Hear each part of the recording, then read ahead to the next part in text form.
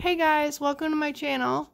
Today I'm going to be painting lemons on canvas with acrylic and telling you a little bit about why I'm making these videos. This is actually my first time ever making a voiceover, so I'm a little bit nervous, but I'm mostly excited. So let's go ahead and get started. The first thing I did was sketched out the lemons on the canvas. And then I took the yellow and watered it down and lightly washed over all of the lemons. And I did the same thing with the pink for the background. I do this because it kind of builds up the structure of what the picture is going to look like. Makes it a little bit less intimidating, and you also can kind of see what tones you're going to be working with. So while I do that, I'll just tell you a little bit about why I am making these videos. I've been painting a lot recently, and it's really inspiring. I want to get better at it, so that's why I'm doing this. I'm not going to be making tutorials or teaching style videos because I have a lot to learn. I'm brand new at this, and actually through making these videos it's motivating me to do art more, and I want to learn all other types of art too, to paint with different styles of paint, and to even get into other styles of art that aren't paint. So what I'm doing now is I'm taking a slightly darker, warmer yellow, and I'm outlining the lemons. It skipped over a little bit there, but I basically just did the perimeters of each lemon to kind of get the dimension going there. And I'm using a very, very light yellow to sort of fill in the lemons that are cut in half.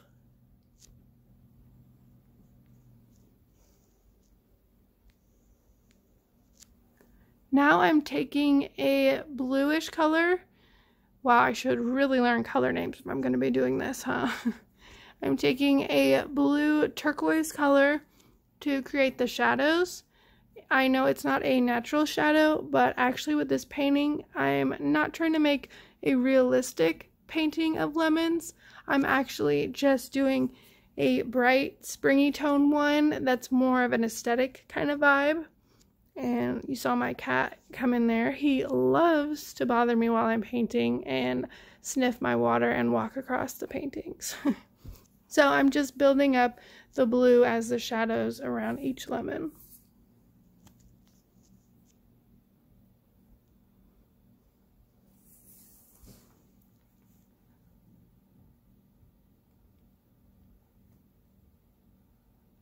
Now I'm taking a second color and adding that to the edge of the shadow to give it a different kind of vibe, a more shadowy look than just a solid cut of a single color. And I'm taking a almost cool tone yellow to fill in the slices of the lemon.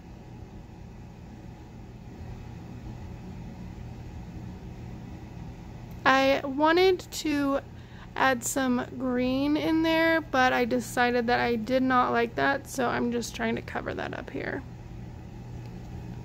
We'll come back to that later. Now I'm just taking a different tone yellow and adding it to the lemons to build up the brightness of it and just add on to the dimension, even putting just a little bit of white in for that highlight of where the light is hitting. So back to why I'm making these videos. I've been wanting to do something like this for a while, sharing my art online, but I've been kind of nervous of what people might think, because a lot of people might not watch these videos. But honestly, not to sound selfish, but I am kind of doing it for me. It's really motivating me to do art more, and it's making my gears turn. I'm like overflowing with ideas of videos I want to make. Oh, real quick, I'm taking a little bit of burnt sienna and mixing it in with some yellow to just deepen up the lemons even more, and putting that burnt sienna around the edges for that shadow. But like I was saying, when you're excited about something and you find something that really fires you up and you know, gets you excited about something, it doesn't really matter what other people might think. Of course, I want people to see this. I want to connect with other artists on here, but it's okay if people don't, and it's okay if people don't understand why I'm making these videos, because sometimes it's okay to just do something for yourself. So I love art. It's just something that I want to do more of, and this was a way that I could do that. I saw a girl on here that made painting using supplies from a hardware store, another girl who found unusual art supplies on Wish. There's all sorts of crazy ideas. Okay, so now I'm adding the burnt sienna to the slices. It skips again here, but I basically just added it to one edge of each slice to kind of give those that indented type of dimension.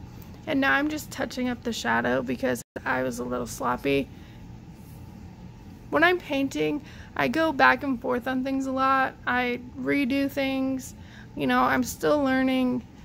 I definitely am not someone you would want to try and follow step by step, because I'm learning as I'm going. I'm making things up. You know, it's not a step by step. It's just painting, watching me paint. So I'm trying to fix up the shadows a little bit because something about them didn't look quite right, and I later will come to figure out what that is.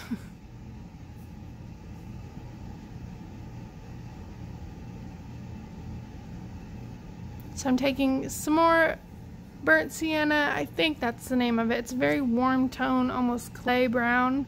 Not quite as red as clay, but a very warm tone brown. You can see it on my palette there. And now I'm adding some white and pink sloppily to the background to give it a little bit of texture. It's not meant to be a tabletop or anything, but it just gives the painting a little more of an artsy feel, to have just a little bit texture and less of a solid color as the background.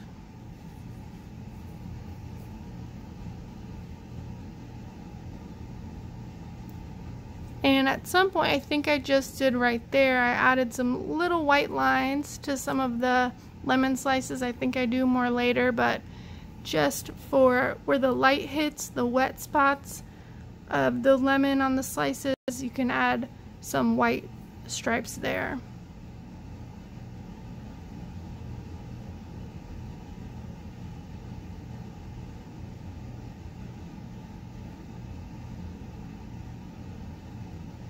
Just continuing to deepen up that shadow.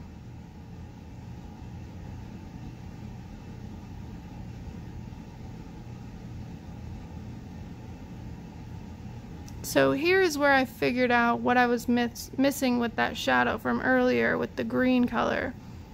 When you have a shadow, a lot of times it will bounce back up to what you're onto the object. So even though the blue is not the natural color of the shadow, I just put a little bit of it on the underside to show that that color is bouncing back up onto the lemon, and to just kind of add that shadow onto the lemon.